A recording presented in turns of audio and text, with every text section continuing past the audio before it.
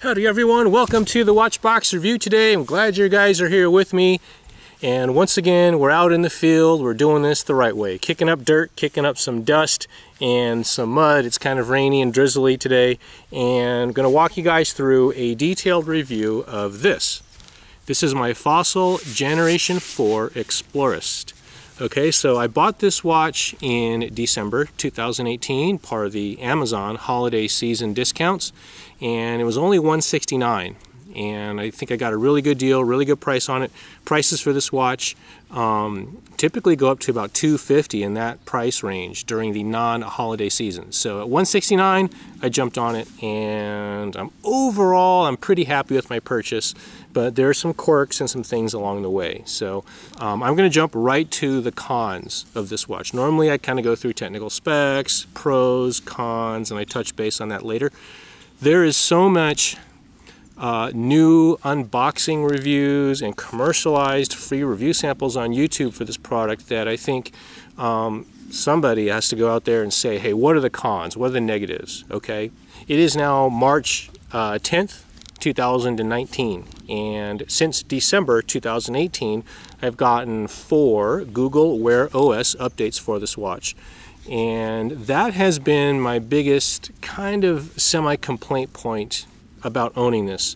Of those 4 updates, 3 of those interrupted and terminated basic functionality of my watch, at least for a little bit. Okay, so the first update I got in like January 2019, and I simply pulled the watch up off the nightstand charger, and the watch face was basically blank and dead.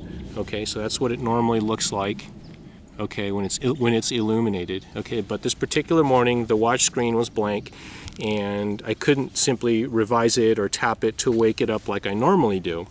Okay, in this case the only thing that would revive it was a hard boot and a hard restart of the watch, where I was greeted with a Wear OS update.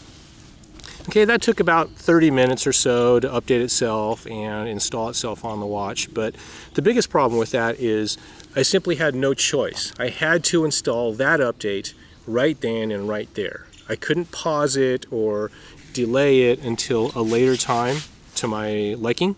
Okay, so that's not that big of a deal if you have time in your morning to do that. Okay, luckily it was a Monday morning and I had a slow morning on my way to work, and so that's basically what I ended up doing for that morning.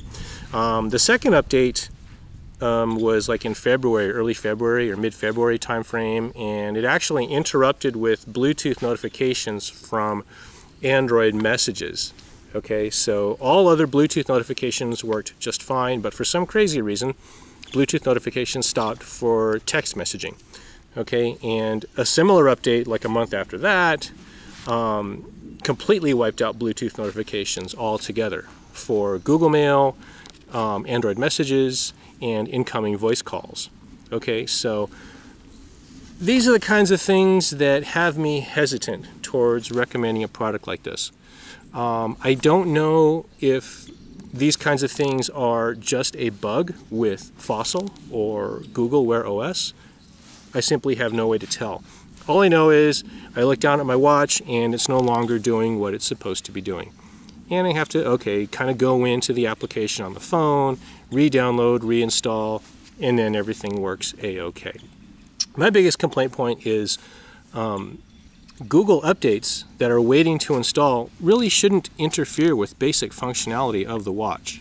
Really, I mean, they should just kind of park themselves on standby and then alert the user and then let the user choose whether or not to install or when to download and when to install. Okay, so that's kind of been my biggest pain point with the watch itself. Yeah, battery life is pretty short, basically a day and a half, maybe 2 days. Is typical for me given how I use the watch, but that's kind of a minor point. The biggest pain point I have is these unsuspected surprising updates from Google and how they kind of just haphazardly manage to download themselves into my watch and interfere with the function of the device. Okay, so those are the cons, and that's really it. Okay, so those of you who are familiar with Android as an operating system, maintaining the OS and those kinds of updates, it's kind of the similar experience with Google Wear OS. Okay, now that being said, once the updates do install, they've been spot on, reliable, the watch is great, I get notifications, everything works the way it's supposed to. Okay, so that leads us into now the heart and the meat and the potatoes of our review here today. So let's hammer through the technical specs and walk you guys through all of that. I got my crib note sheet here on the side. You're seeing the watch here on my 63mm wide wrist. I have very wide, flat, bony wrist structure, and I find this watch very, very comfortable. It's a fairly large watch, okay? Like most smartwatches, they need to be somewhat large for screen real estate and battery capacity as well too. Okay, so I think it has a 400 milliamp hour capacity battery, and again, that usually translates over into about a day and a half to 2 days of usage for me. Okay, so let's hammer you through the physical dimensions of the watch. And the case diameter is 45 millimeters across, okay, not including the pushers or the crown. Okay, the lug end to lug end length here is 51 millimeters. Okay, the case thickness from the flat of the crystal to the case back is 11.2 millimeters. The crown protrudes out from the case by 3.5 millimeters, and the diameter of the crown itself is 6.3 millimeters. Okay, so the crown is a really nice push button type of crown with a rotating scroll wheel. Okay, you can simply scroll up and down through app lists and various lists and things of that sort. Okay, and the AMOLED display, the actual functioning LED display or AMOLED display, is 36 millimeters across. Okay, so it doesn't fully span across the entire width of the face. There is a small black bezel going around the perimeter of the watch face. Okay, so let's take you guys off the tripod and mount you guys up on the headband. So there's my watch screen that I've got set up. I'm going to swipe to the right, I'm going to activate the Google Fit app, just like that. Okay, and there's my step count. You can see my step count history, basically. I'm not going to take a heart rate reading. That's pretty straightforward. I simply tap this to get a heart rate reading. What I'm going to do is I'm going to start a workout routine, just like that. So this watch does have built-in GPS tracking, okay? And I'm going to start a hike. I'm going to start workout. And it's going to count, I think. Yeah, there we go. Okay, so my clock is starting. So I have no miles, no mile per hour, no heart points or heart rate or anything. There's my heart rate, 85. Okay, I'm not sure if you can see that. There's my base heart rate. Okay. Alrighty, so from here what we're going to do is we're going to go out to the field and we're going to take a hike, and I'm going to hike you guys through the use of this Fossil Gen4 Explorist as a workout heart rate sensor.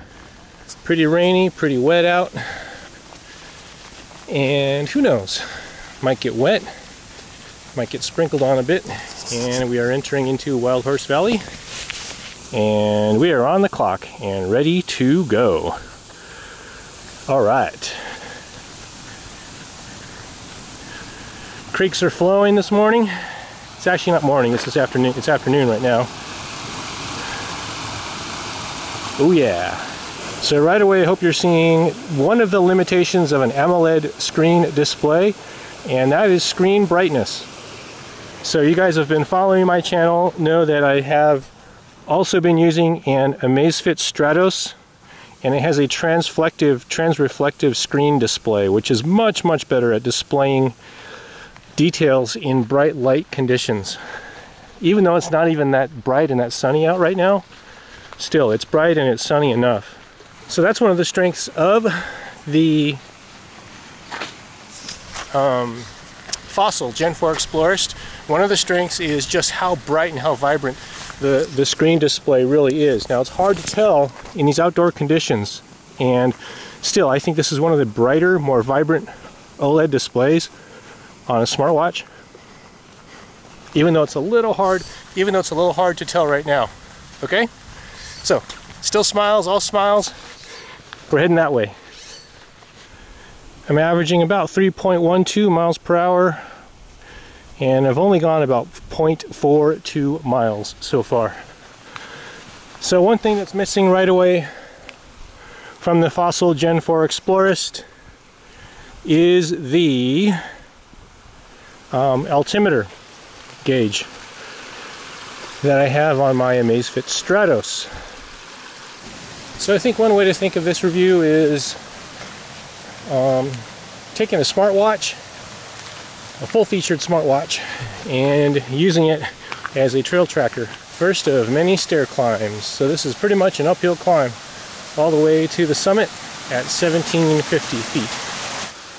All right, averaging about 3.14 miles per hour. We've gone about 0.65 miles. That's about right. And we're going to take this up to Costanoan Trail to Los Trencos Trail. 0.87 miles. And we're rocking. So one thing right now I'm noticing is I don't get any sort of a heart rate warning or a VO2 max warning from the Fossil Gen4 Explorist. So one thing I'm noticing right away is the watch tends to slide and slip around and up and down my wrist as I wear it and as I hike. So one thing I need to do is keep pushing the watch. I've pushed it up on my wrist towards my arm a little bit more, and I should get better heart rate readings at that time. Okay? So we'll keep going. Definitely continuing uphill. More switchbacks. So we're finally coming up and out of Wild Horse Valley, and about 1.65 miles. Stopping to take a rest here a bit. Been taking my rain shell on and off, and I can hear rain, but I can't tell exactly where it's coming from. So it's coming down on me a little bit now, for sure, as I head up into the teeth of these rain clouds. So I'm also having to put you guys away periodically. Although my camera is light splash proof resistance, still I'm trying to avoid getting it wet if I can. With the touch to wake screen enabled, the perspiration and the sweat inside my rain shell was registering screen touches on the watch. So what I had to do is turn off the touch to wake feature on the watch, and now I have to manually press a push button like that. Okay, minor problem, but no big deal. All right, everybody, I apologize for the wind. It's really windy up here on the Gear Review Hilltop, but we made it. And it's raining pretty good up here, and I don't know if I want to have you guys out and my camera out in the rain too much here, so, but I want to show you guys the Fossil Gen4 Explorist, and it's covered with rain, 2.59 miles, not much. We're at 1750 feet elevation right now, and I was hoping these blue skies would come up here and greet me, but now I've got a rain cloud right overhead, so I'm getting dumped on pretty good, at least a little bit here. So anyhow, so yeah, this has been a pretty good experience with the Fossil Gen4 Explorist, and I think I'm going to use this 2.59 mile trek, and this is going to be kind of going to be like our end point. It was an uphill trek at this point, and let me go to my workout, and I'm not even sure if I can register screen touches. Okay, there you go. Let me pause the workout, stop the workout, and it's doing its thing. Hope you guys can see that with the glare off my screen. Active time, 1 hour, 2 minutes, and heart points, 88 points, 550 calories, distance 2.59 miles, and 4,500 steps. That's really not that much. So there's my heart rate graph, and average 122 beats per minute. And actually, the fact that I'm maintaining touch sensitivity with the water on the display screen, that's actually pretty good. Oh, battery life. So I started off this hike with 81% battery left, and just that 1 hour trek with GPS, I'm down to 47. I'm now down to 46% battery. Okay, so that was barely an hour hike with GPS on. Okay, so that speaks to one of the complaints I have with the watch, again, being battery life. A lot of people complain about the battery life for this watch. No different from me. It is a serious limitation for this watch. So, for example, like my Amazfit Stratos would do this hike and maybe consume maybe 7%, maybe 10% of the battery during this hike with GPS fully activated. So there is one of the main deficiencies with Wear OS devices in general. I mean, the minute you turn on the GPS, bam, you're taking a battery life hit. So it is what it is. I think because of that, really can't recommend this watch as like a multi-day backpacking GPS tracker. I think if you want to do something like that application, you're better off looking at Garmin wrist wearables, or just a dedicated Garmin GPS unit. Or even, as I said earlier, even the Amazfit Stratos that I have. It could serve in a multi-day backpacking scenario, being that it can keep going with basic GPS functionality, you know, more than like what we've seen here today. So here's the screen in like direct sunlight. Okay, so it's not the brightest screen, but it's barely legible, and you're seeing it there in all of its greasy, gunky, funky glory with raindrops and water drops and everything. So can I recommend this watch? That's a tough call. Man, I think I can recommend this watch. I can recommend this watch under basically two scenarios. Number one, you're familiar with Android OS and you're willing to kind of go through the technical proficiency to maintain an operating system with updates and things like that. That's the first caveat. Second caveat, you only need like 1 day of battery with GPS.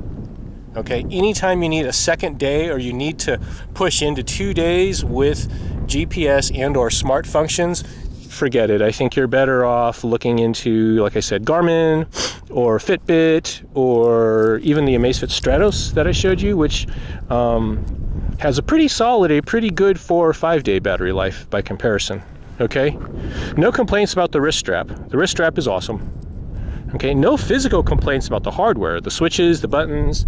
The rotating crown screen, scrolling screen is really, really nice, but mainly it's the battery, okay, and the OS. Okay, so, man, now that the sun is out, I really want to stay up here. This is nice. I have to hike back down there. I really don't want to go back down there. In all honesty, I kind of want to stay up here. So thanks a lot for sitting through this review, guys. Please feel free to post comments and questions down below, and I'll try and answer them as soon as I can. Anyways, I will catch you guys later. Everybody, stay safe out there and enjoy the outdoors. I will catch you guys later.